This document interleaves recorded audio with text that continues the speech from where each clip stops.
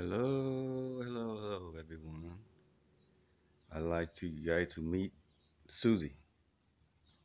She's a Suzuki LS650. I bought her back in 2004 as a mode of transportation when I was working as a mailman in Irvine, California. As you know, in California, traffic on freeway are crazy. So I bought her because in California you can split lane, so I can get home a little bit faster. Plus, this motorcycle give me pretty good gas mileage, 55 mile a gallon. Eat your heart out, dear. Just kidding. Okay, so this is a single cylinder engine, 650 cc, air cooled, and it's a carbureted engine, so it's pretty simple. It's designed back in the 80s, and they haven't changed it much since then.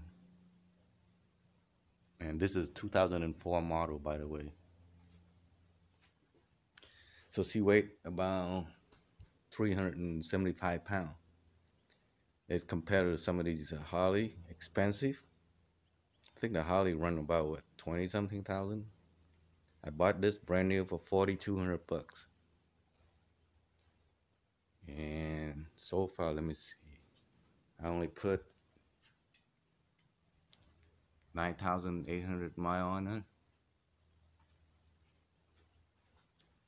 I mean, should anybody want to ride a motorcycle? No.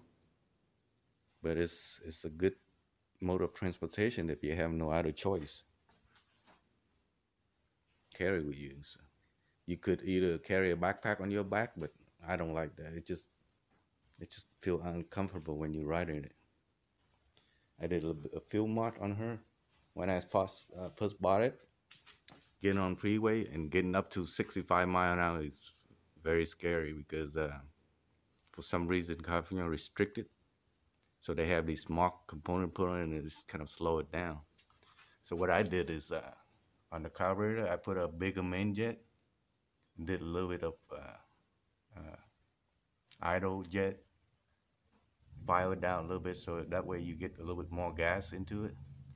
But what happens when you mod it, you lose 5 miles a gallon. But I would rather have more power and, say that 5 miles a gallon and could get killed on the freeway.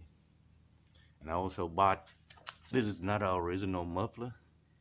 Believe it or not, this is a Harley Davidson Sporter muffler. I bought two online for 20 bucks.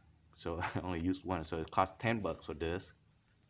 Between this mod and the carburetor mod, I was able to accelerate all the way up to 85 miles an hour instead of stuck at 65. Also, I did a little mod on the fork brace. This is called a fork brace. I think I paid 95 bucks for it. But what it does is it helped me on the freeway. It helped the front end doesn't do they call it wobbling. Because on the road, on the freeway, it's pretty uneven, so the fork bouncing all back and forth, so it's very unsafe to ride. Because this is a light bike, so on freeway it's very bouncy and you get blown all over the place. Also, I did install this little, it's not a windscreen, but it's I forgot what it called, a fly screen. What it does is it redirects the airflow off my chest. So that way when I'm on freeway traveling 75 miles, I don't have that push against my chest all the time. So I can ride for a longer time. I think this one I pay 50 bucks on eBay. Normally they go for like 120 bucks. Because the brand is Fly Screen, so they're very name brands, expensive. There you go, guys. If you have any question about this bike, just put your comment below and I'll be happy to answer. But I know this bike from inside out. Okay, let me start up the bike real quick.